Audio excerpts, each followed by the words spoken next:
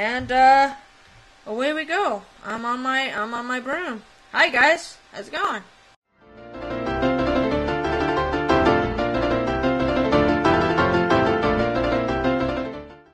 Hello everybody, this is Ursa's Icebinder here. Hi, how you doing? And we're back with the Witchery Mod Showcase, random. And today I'm going to be showing you how to make your flying broomstick. Now, the last time I was going to try and finish this and show you guys exactly how to make a flying broomstick. Unfortunately, some of the ingredients I didn't have, so luckily, because everybody's a team sport here on this server, we're all helping each other out, trying to get rid of the taint on the Hubris server. Because the taint in the overworld is just, it's completely covered. So the only way to live is to either be in the Twilight Forest or be able to live at least a few blocks above the actual level, ground level, like making a sky base or something in the overworld that's above the taint so it doesn't get corrupted. You know, the last video I showed you how to make the redstone soup, which we did ingredients step by step. And because of all the potions that I have, I was able to get a potion of swiftness, so I didn't have to worry about making it. But I will later on show you how to make your own potions if you don't know basic Minecraft, how to make potions. In the book that we need in order to make this, flying ointment for the distillery? No, in the kettle. I'm sorry, the kettle. You need the redstone soup, which we have. The potion of swiftness, 8. It has to be 8, which we do have. We have diamond, we have a feather, wall of bat, which is what I was missing, and a belladonna flower, plus you need 3,000 of the altar power. Now, I've explained this many times in my other previous videos and stuff like that, but this is pretty much up to date, and on top of that, this is server side. So things are going to be a little bit different and a little bit complex. Now, the redstone soup is one of my most prized joys of making. It is the hardest thing you could do. It's best to do it while you have your witch's gear on, so that way it has the chances of doubling. So we're going to start adding these ingredients in.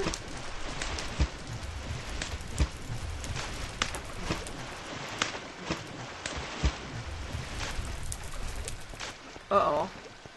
Okay, we gotta go and get, I forgot to get a bottle. We need a bottle. And what you do is you come over here, and there's your bottle. Alright, now we have the flying ointment, which is another very expensive ingredient in order to make the flying broomstick. Now, remember I told you about... Yep, that happened. Remember I told you how to... Why did I do that? I need that there. I don't want that there. Alright, you need a flying broom. Make sure you have a regular witch's broom and the flying ointment. Both are very expensive ingredients. Now the witch's circle. Very important. These books are very important to keep because you need to be able to cast down. Now what we need is a 7x7 and 11x11. Remember the chalk that I made and I told you about and everything? You're going to need the white chalk for making the white ritual circle. The otherware chalk in order to make the otherware circles. And then the infernal chalk for making the infernal circles. Well, this one I made the doubles, which is this one right here. And then I'm going to show you how to pick it up and how to set it down. You're going to need one of these. And then, to cast it down is just right here. This is going to go blank, so you now have a talisman to be able to use to pick up your ritual circle. That's what I put down.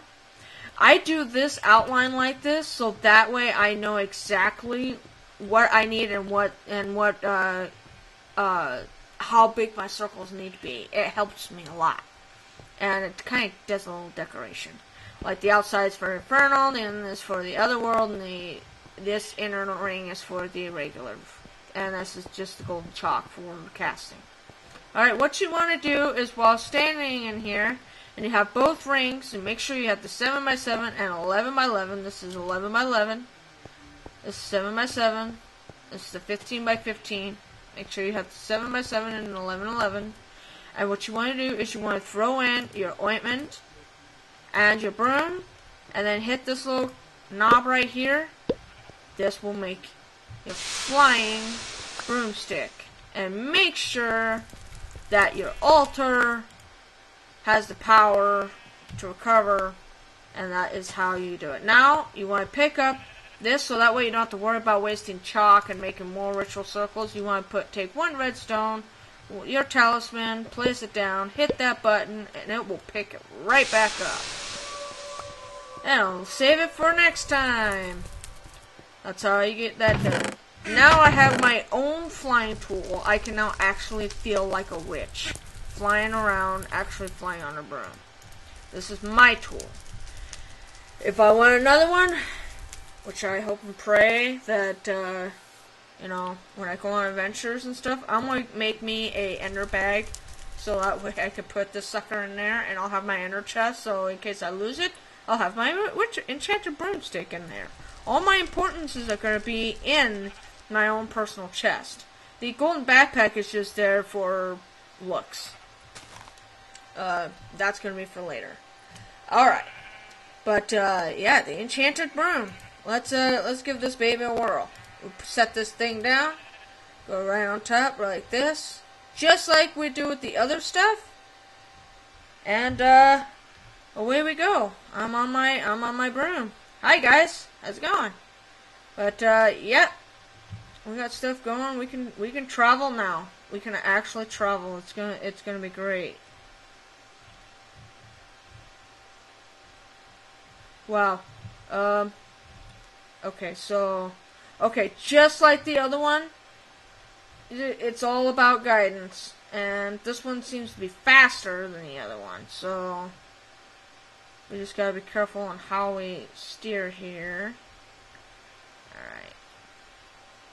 Alright, so press shift to get off of it. Now let's go back over here. Alright. And there's no stop. There's no stop! No! Alright, and then you hit it once. Oh, okay, you hit it several times, and now you'll be able to pick up your enchanted broomstick. It's not like the other one where you can shift click.